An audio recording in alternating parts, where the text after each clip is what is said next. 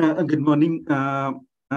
Myself, Dileep. I'm from Siemens. Today, I'm going to be present the case study overvoltage occurrence due to the ferroresonance phenomena during the EHV cable 400 kV cable feeder charging condition. I'm just going to be cover the following topics: short description of the system, where this phenomena was occurred, followed by case study description, how it was happened in step-by-step process, followed by comparison of site disturbance recorder values versus EMTP simulated results. In fact, whatever the case was occurred during the site condition, same was rebuilt and re-simulated in EMTP. We compared both the results, followed by the same EMTP simulation results in the form of waveforms and the tabulated values, followed by the ferroresonance mitigation methods, which is pertaining to this case study, followed by an academic to study how this short circuit MVA is affecting.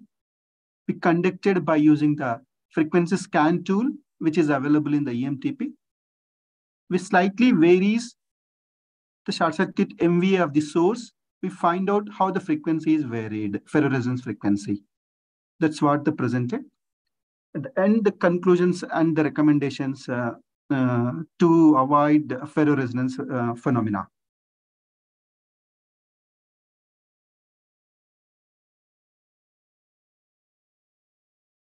This is the system. It's comprising substations.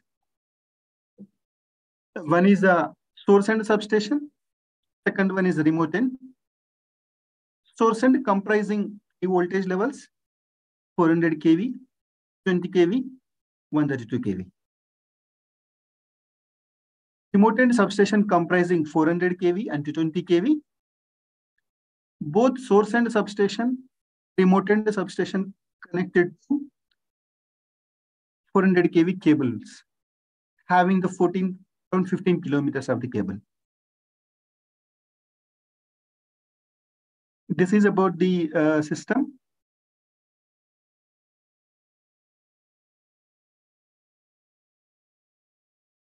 And in case of the cable feeder, it's having cable reactors as well. Mitigate the ferroresonance, mitigate the ferranti effect. Whatever I explained here, source and substation comprising the voltage levels, comprising the three different transformers. One is 400 by 220. Second one is 220 by 132. Third transformer is 132 by 400 kV. And it's connected to two cable feeders having the 14.4 kilometers. Remote end substation comprising only two voltage levels, and trafo base and line base it comprising.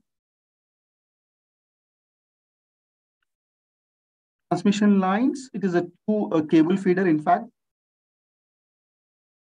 the cable feeder having the line reactors mitigate the ferranti effect. The whatever the case, whatever the phenomena was happened, just I'm going to step by step. I want to be explained here in coming slides. So remote end substation bus got charged through cable feeder by closing the source end substation CB via 400 by 220 kV and 220 by 132 kV, 132 by 400 kV transformers in series. So this is what it is happening. The bus is already, this bus is already charged through some remote end substation. First, closing respective breaker, this transformer is getting charged. Second step, this is 400 by 132 kV, 400 by 220 kV, sorry. The second transformer is 220 by 132 kV. The third transformer is 132 by 400 kV. Next step is the CB of the line CB is already closed. Hence, the closing of the remote end breaker, the bus is getting charged of the remote end bus.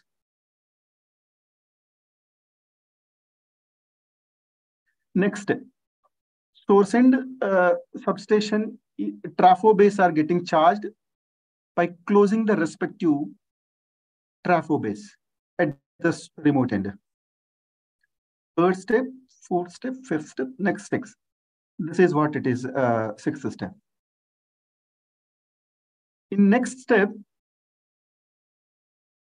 it was tried to close a cable feeder to is a cable 1 is getting charged. During this process, huge amount of the voltage was developed, around 1.78 per unit. It was persist around 2.2 seconds. It is a temporary over voltages again. Due to this, some damage was happened at the lightning arrestor. So what was the step 1, step 2, step 3, 7. This is 5, 6. After closing this breaker, after charging the trafo, it was tried to charge the cable feeder, this cable feeder by closing this breaker. The moment when they close the breaker, there was a huge amount of the over voltage occurred at the source end HV side of the transformer.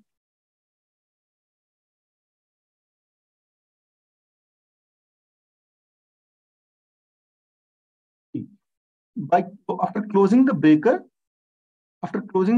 immediately there was a huge amount of the over voltages was developed at this location, HV side of the transformer, which in turn in the off phase of the it got damaged of the LA.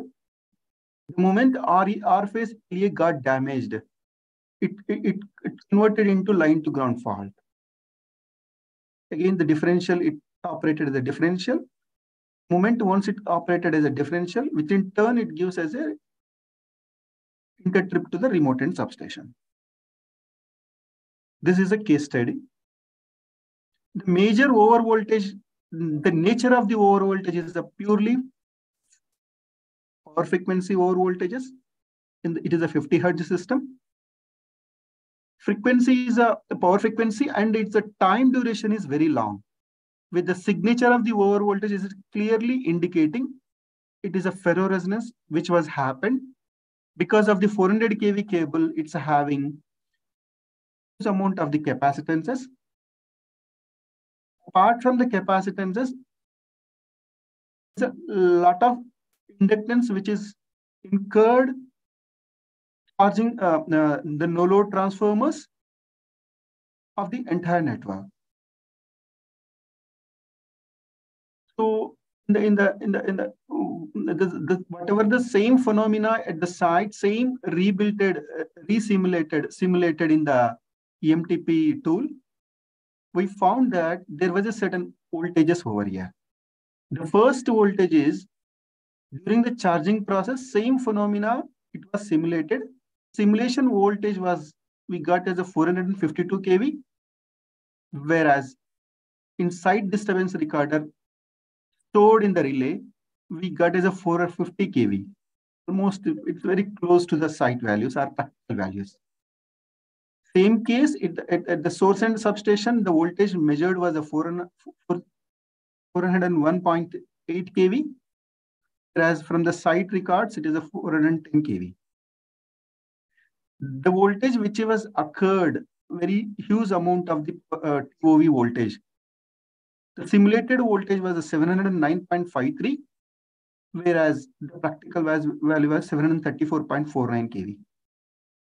And when we using the counted file and some tools, we were analyzed what is the frequency is dominant in the waveforms of the TOV.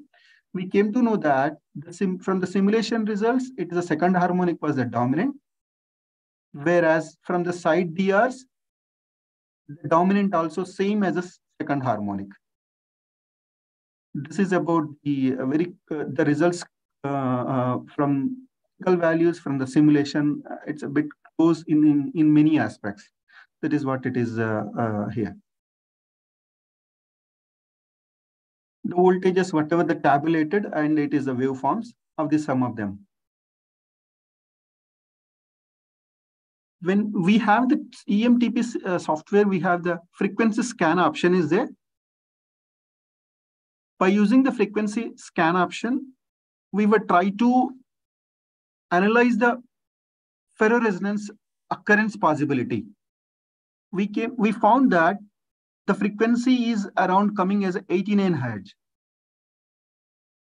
And the same happened and the same was recorded in the site as well, inside the relay.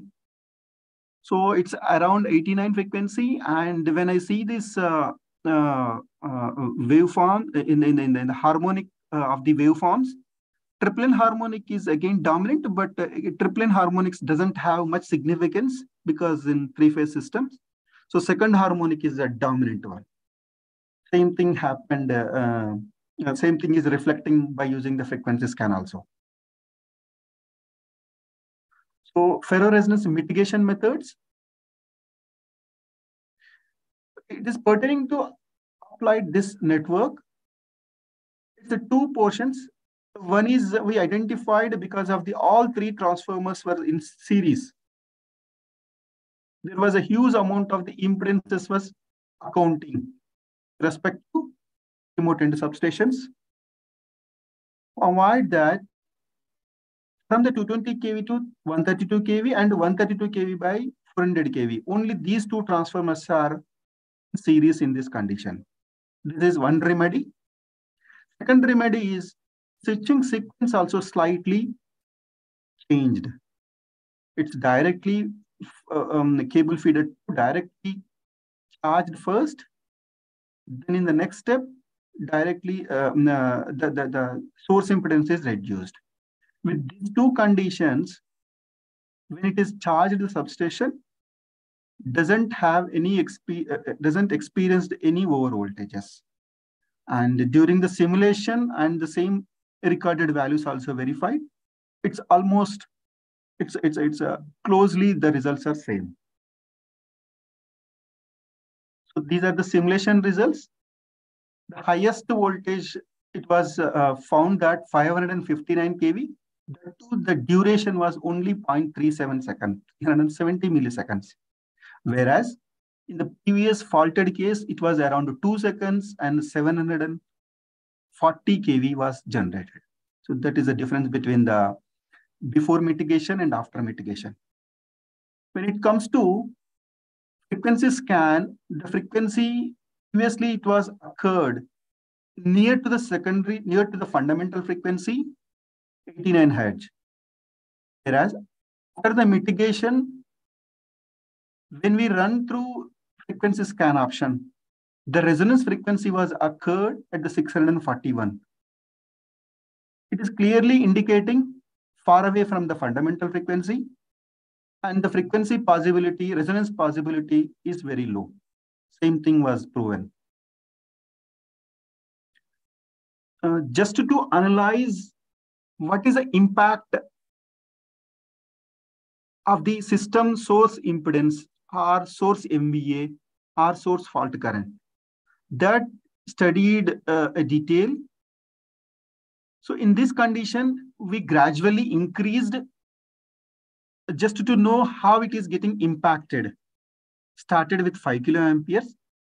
When the 5 kiloampere source current is taken, when we verified through frequency scan, the possibility of the ferroresonance frequency is very closer to the fundamental. It is around 110. When we increased to 10 kiloamperes, 15 kiloamperes, then the possible resonance frequency is 411. It is increased from the 5 kiloampere one. Further increased to fault current, source fault current, and reducing the source impedance, the resonance frequency is increasing gradually.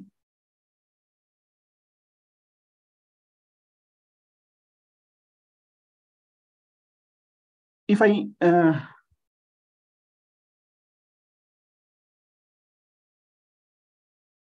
increasing the 25 kiloampere of the source current, resonance frequency is around 501 Hz.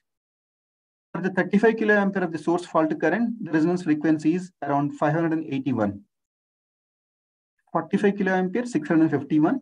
Further 55, 711. And the 65 kiloampere of the source fault current, the possibility of the resonance frequency is 761.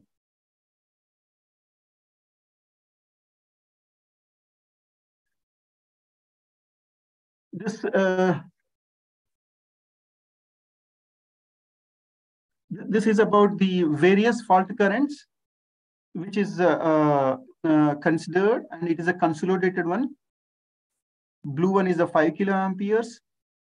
Red one is last one is 65 kiloamperes. So clearly indicating that as we increasing the source MVA capability, short circuit MVA capability, the resonance is getting far away from the fundamental frequency, and the ferroresonance possibility is decreasing. Another way, so the lower short circuit MVA capability or higher short circuit impedances source, the possibilities of ferroresonance is more.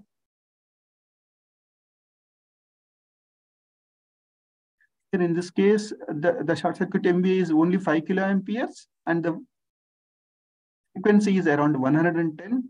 Impedance is quite high, source impedance. Whatever this above results, and it is tabulated one, 5 to 65 kiloamperes of the source short circuit currents. It is another way of representation of the source in terms of impedances. With respect to 5 kiloamperes, for a 400 kV system, the source impedance is 2.097 ohms. Similarly, 65 kiloamperes, the source impedance is 0.161.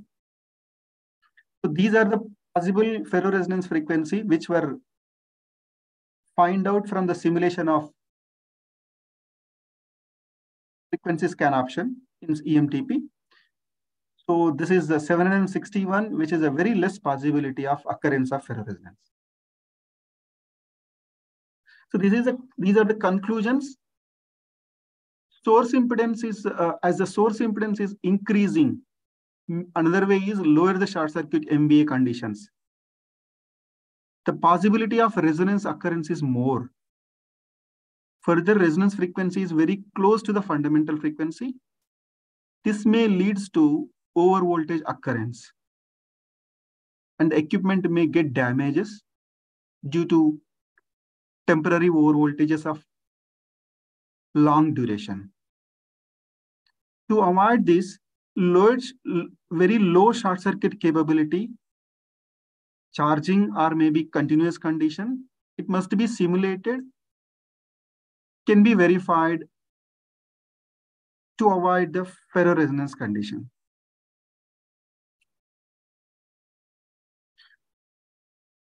And this is, thank you, that's it.